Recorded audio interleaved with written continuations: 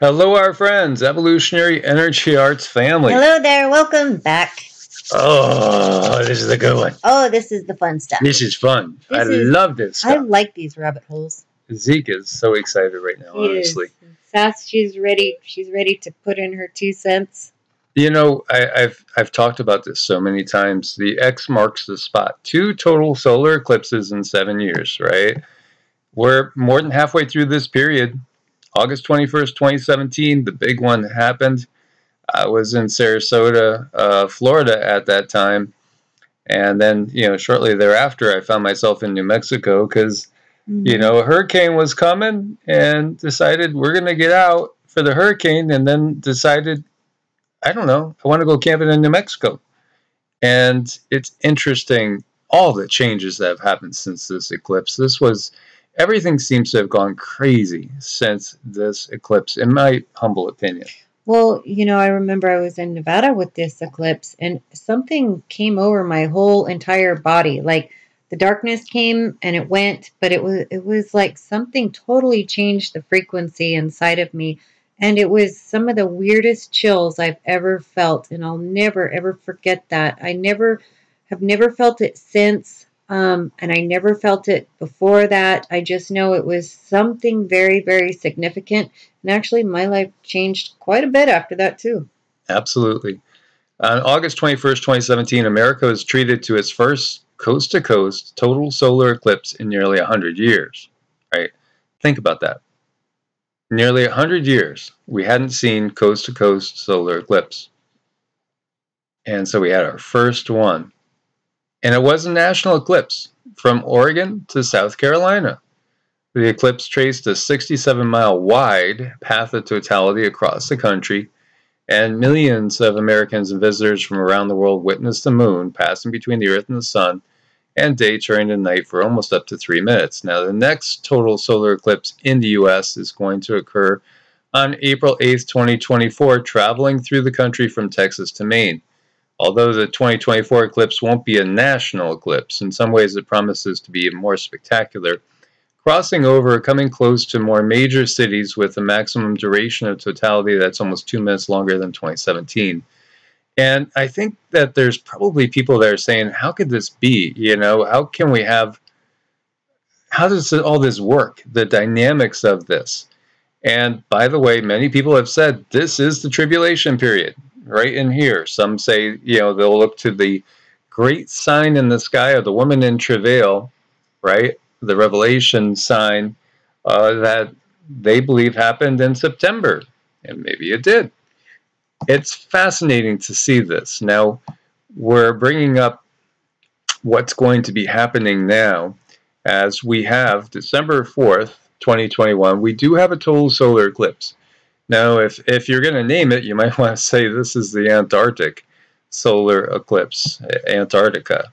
As you see, it's Antarctica that's going to be, getting the most of this. So most people are not going to see this, but does that mean that it doesn't have an impact? Oh, no, it definitely has an impact. Everything has an impact on us. Everything, again, we are in a sea of consciousness. Recognize that. Each one of us are tiny waves, tiny projectiles of consciousness in this vast, vast ocean. We're just individual points, but yet we are all connected. Everything is all connected. So definitely, if something is going to be happening on this side of the globe, you can bet it is going to affect us in some way, shape, or form. It's going to change vibration. It's going to change frequency, and things are going to be different. By the way, and let me go back to this too, a couple other points over here. Where the intersection is at the New Madrid. This intersection is basically right at the New Madrid, which is a major earthquake zone in the U.S. And when the New Madrid went, it went for 1811 and 1812, if my history is right. It rang bells up in Boston. It was felt all the way down to South Carolina. Which, again, we could look at this and say, yeah, kind of like all through here, it was all felt all the way over. And if it goes, it's going to be a very big, impactful, earthquake on the American soil. And then we look up here, and of course we have Cascadia, and we have seen many large quakes over in this area of Mexico as well, and this crosses over Texas. So it's really it's very, very curious. And then, by the way, there is another solar eclipse coming, an annular solar eclipse, October 14th, 2023, that when you look at its pattern, you know, its beginning point is very similar to the beginning point, or let me think, which way did it go now? Yeah, that was the beginning, right? And it ended in South Carolina. So very similar to what we saw with the first eclipse in 2017, except for it's going to travel down here and create an X marks the spot. To me, that looks like that's probably around the Austin, San Antonio area, or maybe perhaps a little bit west of that, a little southwest. Interesting, though, this path is going from Oregon down to Texas. Now, this is October 14th, 2023. Ooh, it's all so interesting, isn't it? As we get another X marks the spot when we kind of do these up. And overlaying the three of them would be interesting as well. So again, you know, you look at the path here, the path there, and then we bring this one into the equation. What is it all saying? Does it all have a consequence for the United States and for the world? I think it definitely does. Most certainly it does. You know, eclipses for a very long time have been harbingers of change. You know, it just depends on where the eclipse is at, the frequencies, what that change is going to be. But in many traditions, they were not very friendly with eclipses. They just as soon stay out of the way. Yeah, in some cultures you don't go out during an eclipse. You know, you stay covered up away from it. Yep. Very fascinating, because, well, what does it represent? Well, it's in the case of a solar eclipse, you know, the moon's light is blocking out the light of the sun, and so it's kind of standing in between.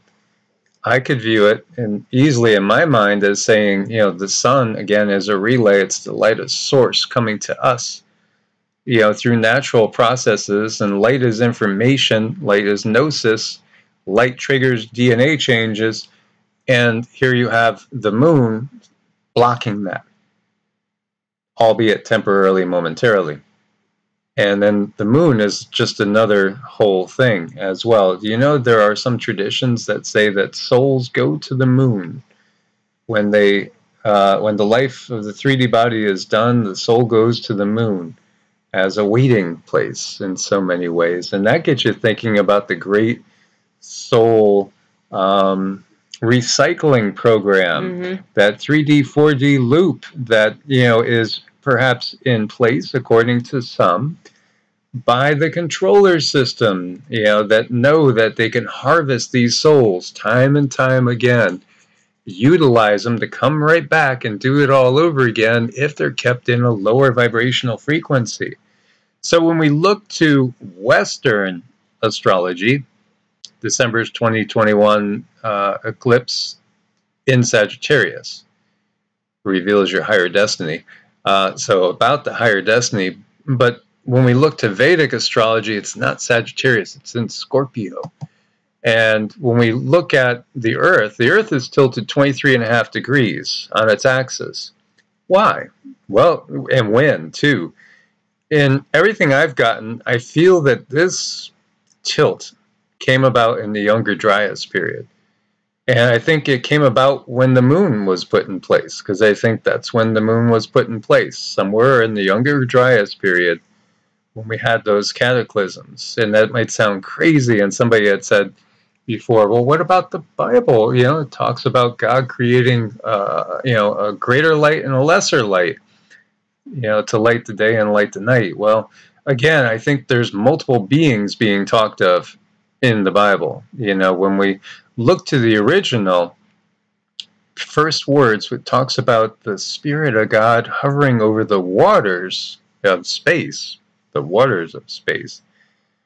Well, you know, that is talking about what we would call the creator of the universe, of this universe. Now, being specific for a reason, because as we've brought out, there what we have gotten is that, there are individual entities that are creators of universes, and they are not necessarily the same being. And then there is yet still one source behind all that. So getting back to this, when we look to Western astrology, it doesn't take into place the 23.5-degree tilt of the Earth, where Vedic does. Mm-hmm. And that impacts everything. That's why when we look to Vedic astrology, if you're used to your Western signs, they do tend to shift often. Not always. It depends on where you're placed. Mm-hmm. But they do tend to shift. Right. And like when we're doing the calculations in Western, they start the degrees at 0, absolutely 0 degrees. And that's why Western, it never quite fit for me. It never quite made any sense. But then when I started to study a little bit of Vedic astrology, that's when they take into account the tilt of the Earth, and they start those calculations at 23.5 degrees. So it does change most people's signs. Most people have a sign change generally back from what they thought they were. But then they have a small zodiac crisis sometimes. But then they realize, hey, this fits a little bit better. So when we talk about the Western system, where does it come from? Well, many will say, well, the origins are Greco-Roman. And we look a little bit farther back and we say it's really Sumerian, which we're actually talking about. Instead of Greco-Roman, we're talking about Igigi and Anunnakian is what the Western system is. So it's the control grid. It's the controllers. Everything in the West comes out of them. And some say that astrology was brought to the West by Alexander the Great when he went to India. And, he did conquer some of India and had his battles with the Persian Empire and all that. Yet it was changed and distorted along the way. And again, they want to hold the knowledge for themselves. There's that saying that millionaires follow astrology and billionaires follow Vedic astrology, because it's just more accurate. It's the more ancient system. So, Giestra? Let's talk about Jyesta, the nakshatra Jyesta, but let's understand a nakshatra for just a moment. When I do a chart, your nakshatra is the star rising in the east when you were born. And I look at these stars as a being, and they have a certain type of personality. They have like a certain way about them. And when you're born under certain nakshatras, you are like a prototype, or you're a blueprint of this nakshatra or this star being that lives in that little slice of the sky. So this is Jyesta, and this is kind of a difficult nakshatra. It's a very deep nakshatra. It can be complicated. It means the eldest. Also with this nakshatra, we have the ruling planet is Mercury. The symbol is an earring or a circular protective talisman. They say that could represent Vishnu's disc. And a lot of people who have this nakshatra, they are very brilliant. They're very analytical. They don't have a lot of friends, but they are cheerful and very, very virtuous. Yeah, and this is ruled by Indra, who is said to be the king of the gods, but there's different levels to that. As far as when we say king of the gods, we're talking more on our particular level here, as opposed to equating Indra with, say, a Shiva or a Vishnu, because Indra himself would basically go and petition Shiva or Vishnu for their help, or Brahma. So he would petition these higher level gods. And again, these are all beings. These are all just consciousnesses. Everything is a consciousness.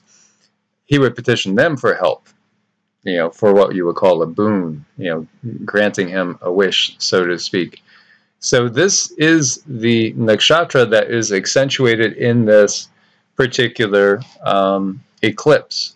And at the same time, Antares is the star that is. And Antares is curious too.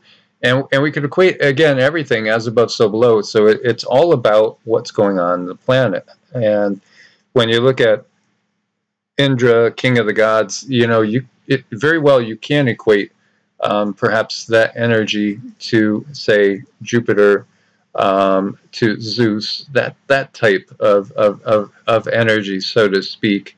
And we could equate it to the presiding order. And everything here is really relating to this struggle on, on the planet and within us too. It's our struggle for our independence, our struggle for us cultivating and being able to cultivate the light and overcome the darkness which has been enshrouding us. And so here you see in the pre-dawn sky, you might have been seeing red for the next few weeks. Now, this is from a while ago, but it's talking about these colorful pinpoints of light. And one is Mars, the red planet. The other is its rival, Antares, that red supergiant star. And Mars, obviously, is a solid ball of rock. And Antares is a big gas giant. But it's interesting because Antares, the name literally means rival of Ares. And who's Ares? Ares is the Greek god of war. In Rome, became known as Mars. So here we have what's on the horizon. Well, it looks like WARs on the horizon. And it looks like the system, the powers that be, the real power brokers on the planet, want that. They're trying to create that Mars energy. This is what they've always used. They've used that Mars energy. And the real controllers actually were on Mars before they came here, the Igigi, who are under the Anunnaki control. Under the Anunnaki are under the Draco control. The Draco are under the Arcana control. The Archons are under the AI Dragon control. And it's like they always take these star systems and these set these situations up so that the stars and the energies can bring momentum to a certain situation that they want to unfold. So what is this then? Then we're talking about, this is the battle basically between the forces of war and the forces of peace, between the forces of illumination and the forces of darkness.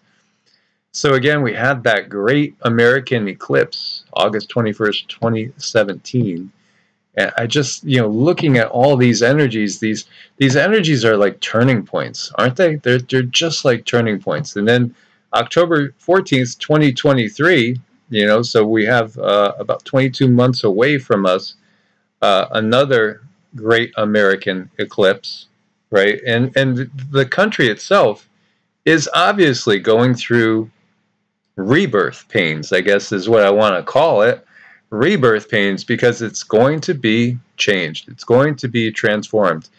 And what it looked like in August of 2017 at that first eclipse is not going to be what it looks like when that final eclipse comes by in 2024. And this could be a key point too. Just think about the energies that will be here at this time as well. This is fascinating. We are in a period of such rapid growth and change right now. April 8th, 2024. So, you're going to basically have this be about 6 months apart, these two. Oh boy, big changes are on the horizon. And then we could just simply talk about that Pluto return that we've done videos on before. And a key point in the Pluto return is February 19th, 2022. This is going to give us that first exact conjunction that's going to take place. And the Pluto return is, again, all about a recreation of the original creation. And again, this is, portending the fact that this country is not going to be what it was. It's changing. It's going to experience a rebirth of sorts. But that might not be as one unified country. That could be as, 4 distinct areas that are governed distinctly in different ways, or 5 or 3 or 2. We don't know for sure. What we've gotten from the guides in the past is you've seen 4 different zones, but also the potential that it might not be that way because we're changing everything as we go. And Pluto is all about recreating what has already been created. So when we look to the Kardashev scale, this talks about just what is possible with civilizations based on their technology and growth. And what would humanity be able to do if it didn't destroy itself? and wasn't under necessarily the control of these dark beings so much, or even with their control, what could we do in, say, 1,000 years down the road? How about 10,000? How about 100,000? How about 1,000,000? What would technology look like? Just think back to, when you were a little kid and how far technology has come. Well, Type 1 civilization harnesses all the resources of a planet.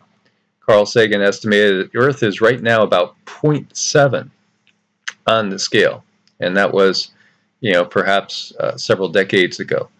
Type 2 harnesses all the radiation of a star. Humans might reach Type 2 in a few thousand years, being able to actually control and utilize all the energy that comes off of the star that is our star. And then Type 3 harnesses all the resources of a galaxy, and we might reach that in a few 100,000 to 1,000,000 years. Well, how about beings that have already been here 10,000 years, 100,000 years, 1,000,000 years before us? How about those metal spheres that we find in rocks, say that we've seen in Siberia and in Africa, that are in rocks that are dated to 2,000,000 years ago? So somebody was creating metal spheres with technology 2,000,000 years ago on Earth, 2,000,000 years ahead of us. So what type of power do they have? What type of ability would they have? Well, not to mention those spheres that are at the Vatican, those pretty trophies.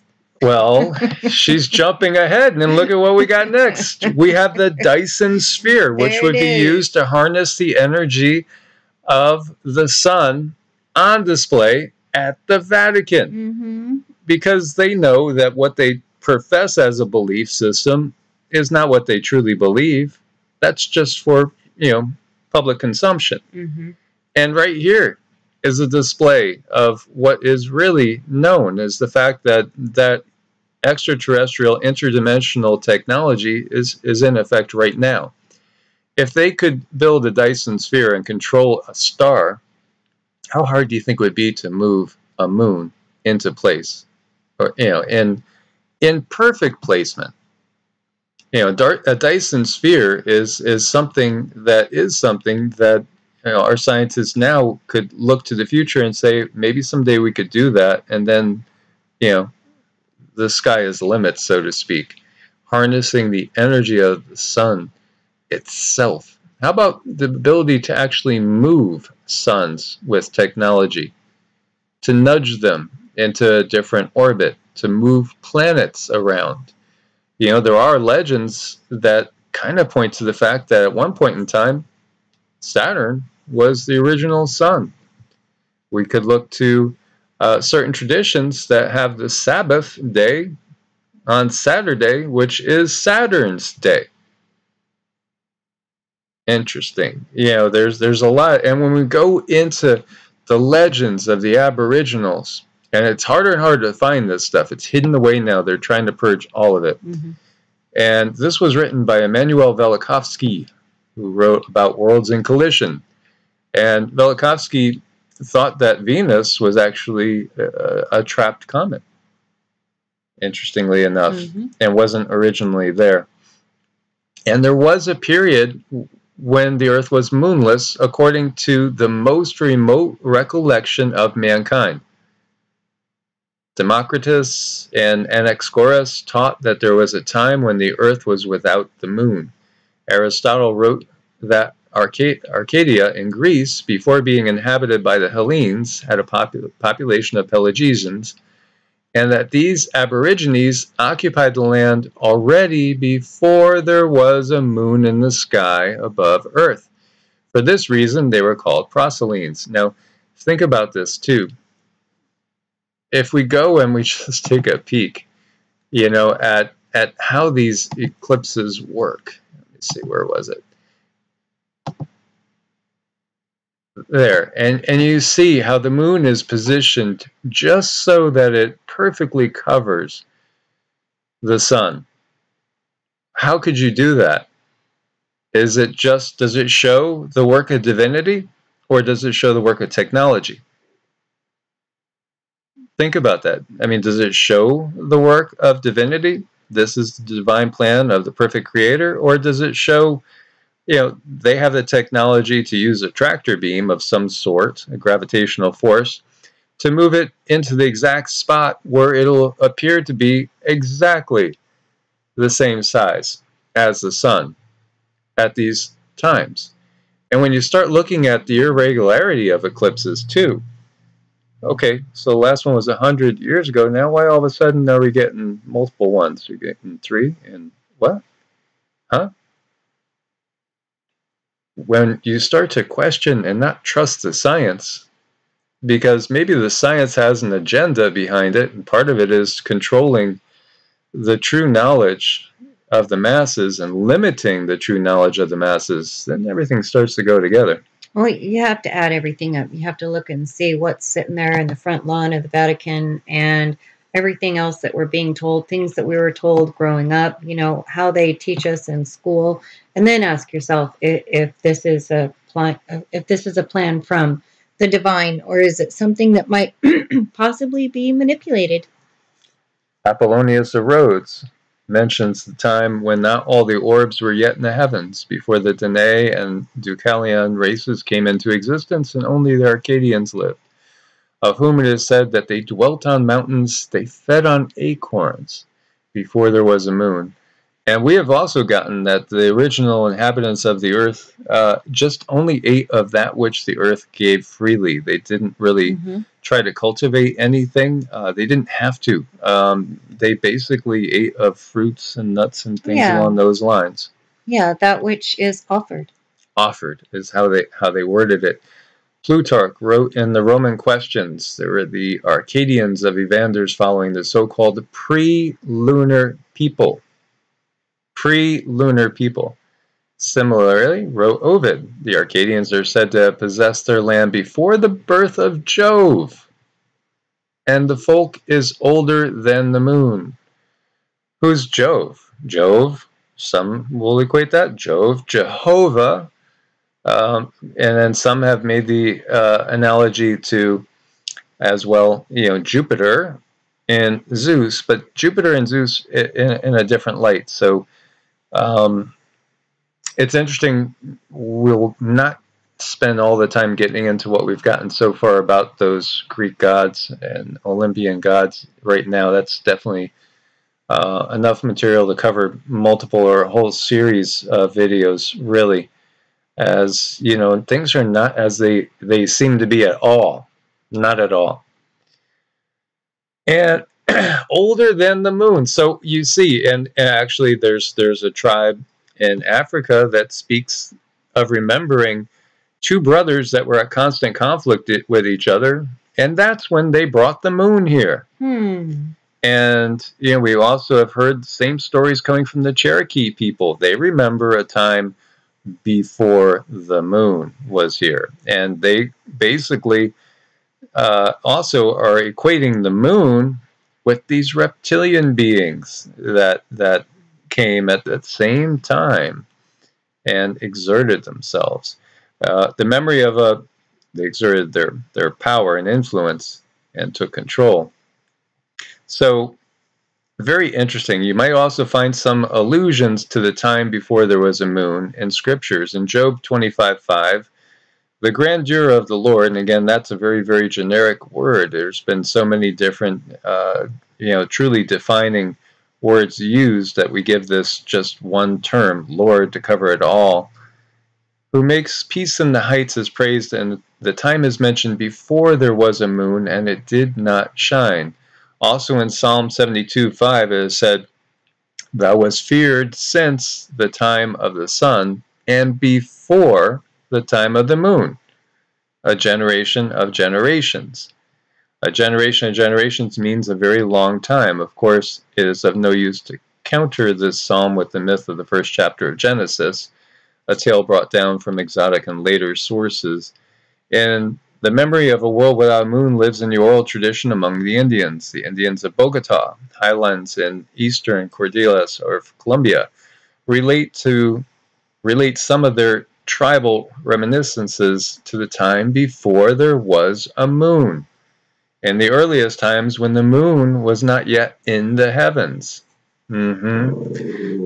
Oh, this is getting sassy riled up Yeah, now. she's really got to say something. So there are currently three theories of the origin of the moon. The moon originated at the same time as the Earth, being formed substantially from the same material, aggregating and solidifying, or the moon was formed not in the vicinity of the Earth, but in a different part of the solar system, later captured by the Earth, or the moon was originally a portion of the terrestrial crust and was torn out, leaving behind the bed of the Pacific.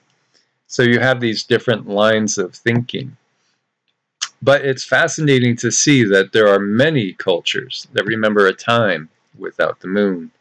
And so if the moon is literally placed there to have a certain effect on the Earth, as we know, it influences women's cycles. Mm-hmm. And isn't it interesting? Also, we could go back to Genesis, and because you have, 8 of the apple, right, of the knowledge of good and evil, then all of a sudden women are going to be giving birth in pain and travail.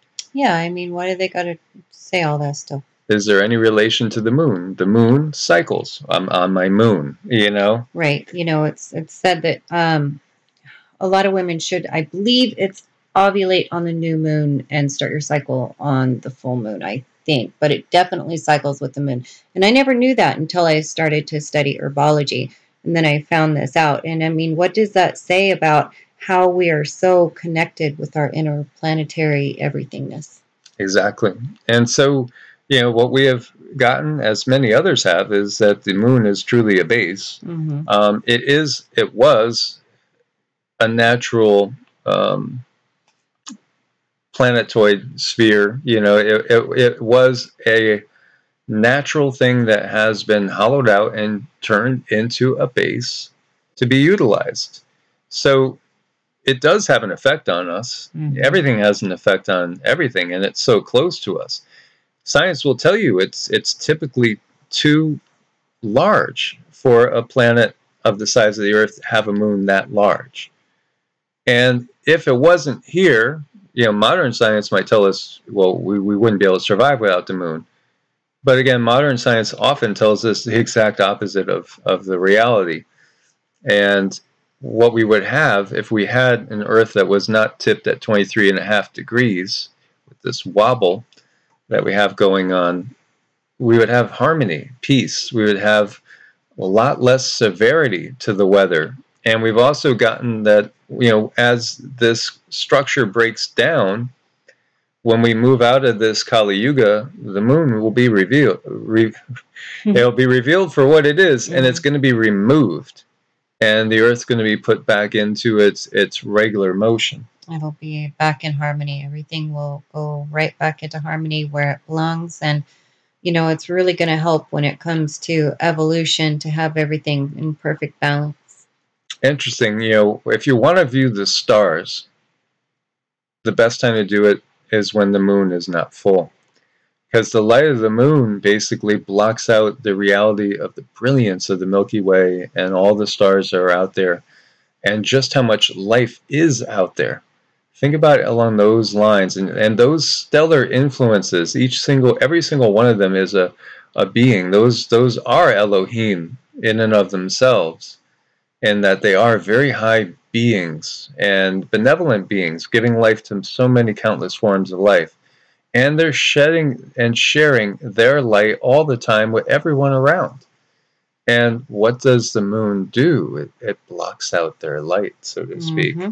And it causes it to have less impact on us.